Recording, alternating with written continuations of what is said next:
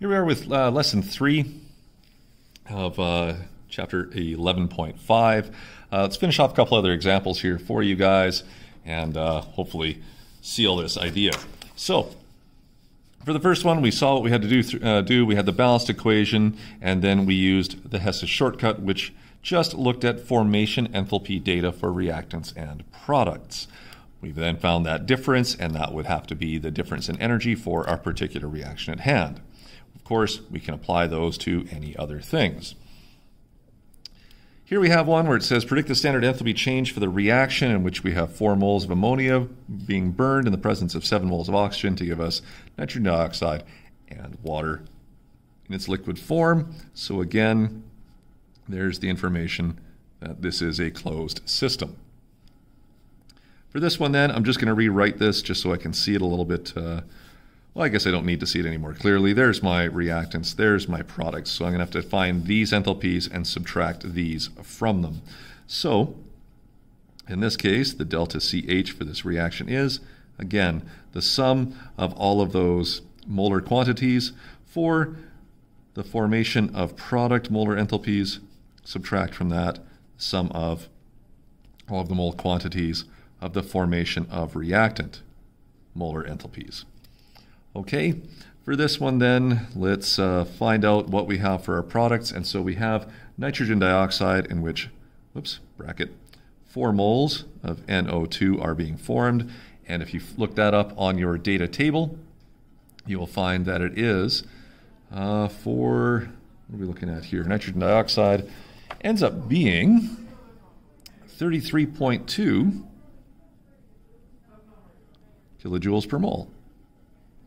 All right, so there's one quantity of product. I need another product right here. That's my liquid water. So I'll add the 6 mole value for the negative 285.8 kilojoules per mole that I get when I form liquid water. From that, again, I have 2 reactants here. I have ammonia, which I'll quickly find that one here. And it says 4 moles of ammonia are decomposed here. I'll use their formation enthalpies. So that is negative 45.9 kilojoules per mole. And then, of course, when we take a look at elements, even our molecular elements, those 10 things that don't like to exist as single atoms, are still elemental and therefore still defined as 0. And so I don't see any additional enthalpy change because of oxygen. For this then, I just have to go through and add everything together. All right, so 4 times 33 here is just over 130 kilojoules. This we're going to be somewhere around 1700 kilojoules. And so we do have about a 1570 or so kilojoules of energy released due to the formation of those products. In here we have about another 180 that is input to decompose your reactants, and so we just take the difference between those two. And so when you run it through your calculator, after you cancel out all those moles, watching your brackets in order of operations, you end up here with negative 1398.4 kilojoules.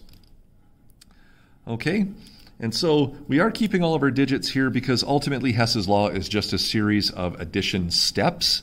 All right, we include some subtraction because of the sign flip, but when we're doing our multiplication here, we're dealing with the whole numbers from the balanced chemical equation, and so they don't limit significant digits. So what does, remember the addition and subtraction rule, we haven't seen this since molar masses too much, all right, is the lowest number of decimal points must be maintained regardless of how big or how small that remaining number becomes. All right, so these ones will generally all have 1 decimal point.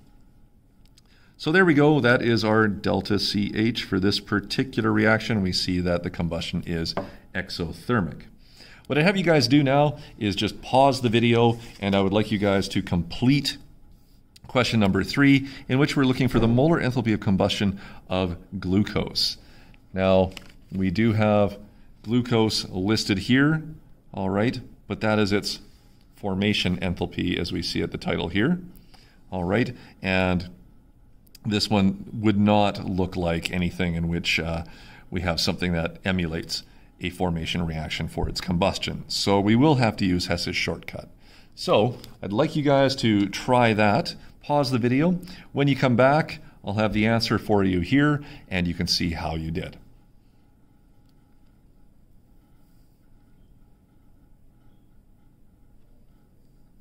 All right, so now you've got some work for that one. Let's see how it goes. So we must have this molar enthalpy of combustion of glucose. All right, so we are going to burn it. So there's your C6H12O6. You can deal with it in its solid form. This must react with oxygen if it's going to be combustion. And so I do have a couple of elements here that are going to react with oxygen. I have my carbon to produce carbon dioxide, which should be gaseous.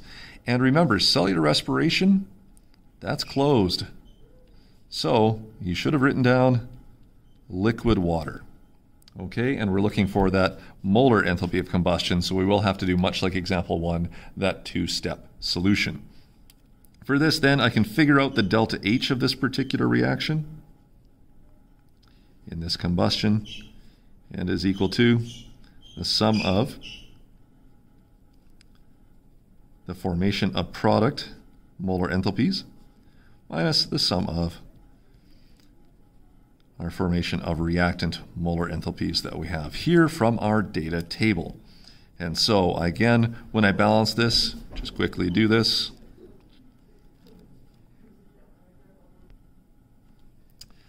So we go to our data table, we find some of these things. Again, we've just quickly balanced this, and so there's my 6 carbon dioxides and my 6 liquid waters that I have to account for as my products. And so we'll see that there's going to be a lot of energy released with the formation of these two guys here. And so I had 6 moles of carbon dioxide times negative 393.5 kilojoules per mole. That's a lot of energy. Add that to 6 moles of liquid water, and that's times negative 285.8 kilojoules per mole. So there's another big chunk of energy. Subtract from that what we have for the formation of glucose, taking care of its decomposition with the sign flip. And so you had 1 mole of your glucose, and that is times negative 1273 let's look that up here, 0.3 kilojoules per mole, plus 0 for my elemental oxygen. All right, kind of ran myself out of space there, but I hope you can see it. And so we just have to run through this. All right, so we can see here that you have about 2,400 kilojoules given off for your carbon dioxide. Again, we have about just around 1,700 given off here, so there's a big surplus of energy being released, although a fairly significant input here when we run that through. Just very quickly here.